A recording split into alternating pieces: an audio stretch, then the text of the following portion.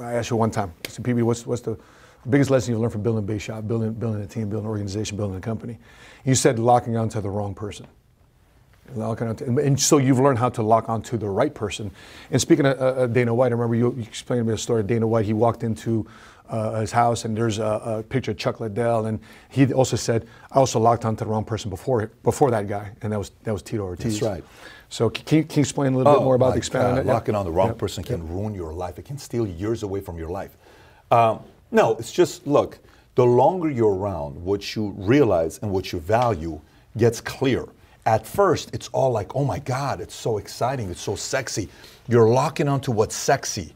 And then you realize sexy is not enough to get to the next level. You know, one guy speaks better, he's got fancier degrees, and it's like, but no, that person's not the right person to lock onto. So in the book, there's a section in the book that it's a chart. I created this chart because I kept locking onto the wrong person until eventually I needed a system, because I'm a systems guy. So we created a system on finding a running mate, okay? And it's 6 categories on what to look for and how to score them. Once I'll give you 3 of them: character, contact, trust, and I scored these people in different categories, right?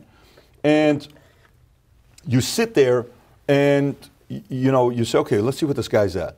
At a maximum score of a 60, he scored 38. This is not the guy to work with. At a maximum capacity of 60, this guy scored a 48. Okay, we got somebody here. Yep. But there's a couple categories that if they scored low, even if they got perfect on everything else, it's not worth it. It's just not worth it. You know, Elon Musk's book, I don't know if you finished it yet or not. Elon Musk's book comes out, it's like a couple thousand pages. Yeah. Big thick book, like That's job right, book. Yep. Massive, yep. right? And in the book, he gives his commandments, okay? And a couple of things he talks about in this book, which is freaking fascinating. He says the following. He says the 5 commandments: question every requirement, delete any process you can, simplify and optimize, accelerate cycle times, automate. That comes last. Then the algorithm had other updates, additional 5 things he added. Number 1, camaraderie is dangerous. Interesting. It makes it hard for people to call each other out. There's a tendency to not want to throw a colleague under the bus when you become friends with them, even though you know they're wrong. Okay? So it's like, well, I'm not going to say, let Pat say it. Man, I'm not going to say anything to, because we're friends, but it's my boy. I can't say anything to him. It's problematic. Companies will fall because somebody's not willing to call out a colleague, right? So we created a culture where it's like, well, such and such said this. Okay, what'd you do about it? No, I'm just bringing it up to your attention. Why didn't you do something about it? Yes, Why are you bringing it up to me? Call him out. Yeah. Well, and then I would follow up a week later, you didn't call him out. 2 weeks, you didn't call. Oh, so you're scared of him. That's what you are. You're not ready to be a leader. If you can't call out a teammate, what makes you think you're a leader? Call him out. Yeah. And oh my God, but what if he says it? What if he says it? Call him out. And so, okay, I'm going to call him out. I was that guy. I was the guy that would call out my peers, and I was the guy that you almost couldn't get too close to. You'd get close, and I'm like, shit, every time this guy's like constantly doing that, because camaraderie could become that little, where I'm not telling you what areas, blind spots that you may have. Like, look at the second one. It's okay to be wrong. Just don't be confident and wrong.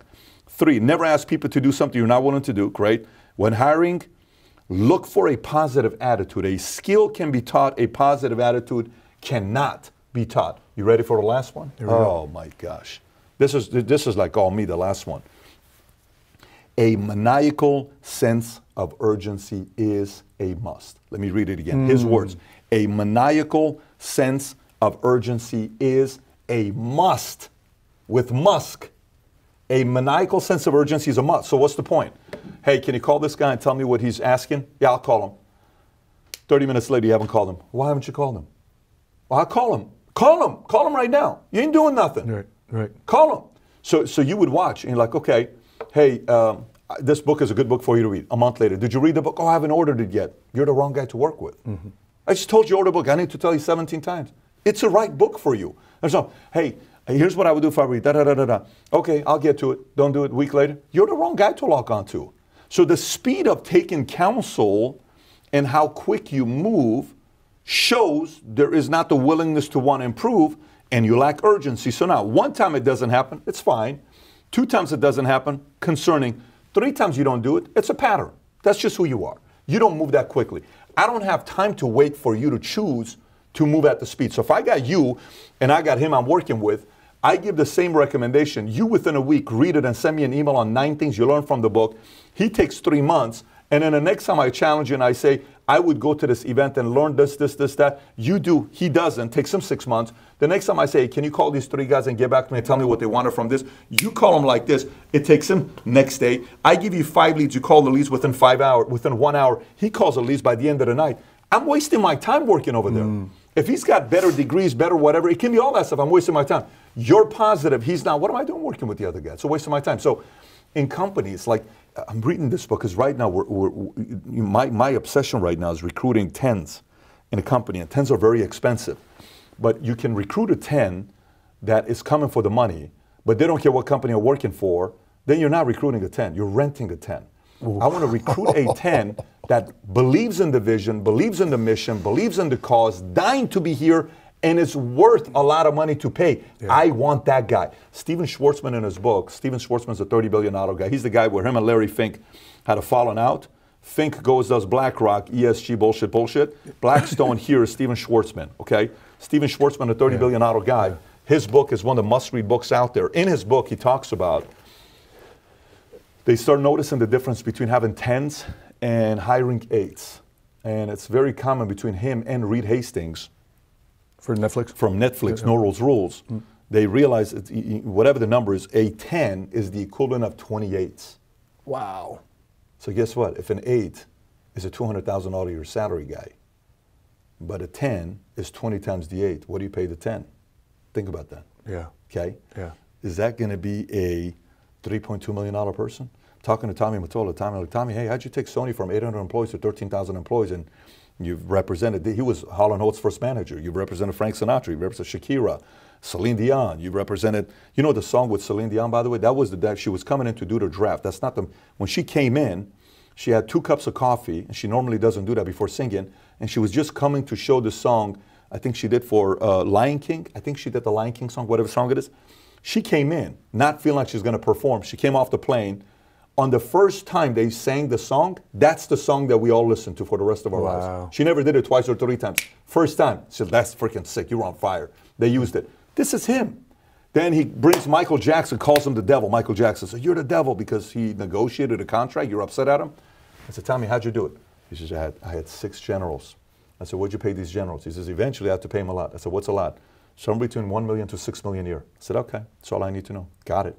So I'm looking for my guys right now, the 10s that bought into the vision.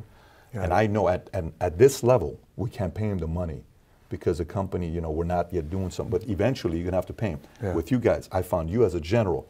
At that time, you were making $160 a year. Now, you're making $160 a month as your minimum wage. Think about it. 160 times 12 is your minimum wage. True. But you're making $160 a year at that time. Now you're making $2 million a year. Vargas, what a general. Both of you guys took the lead with the company, took it to a whole different level.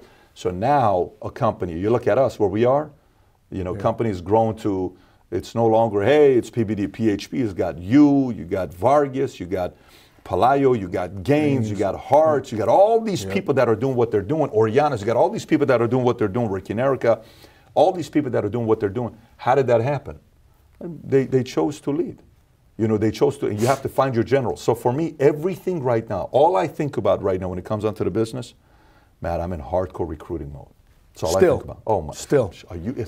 But I thought you made it, PBD. Oh my God! If you only knew, if you only knew what we're going to be doing next, I am so excited about the next 20 to 40 years.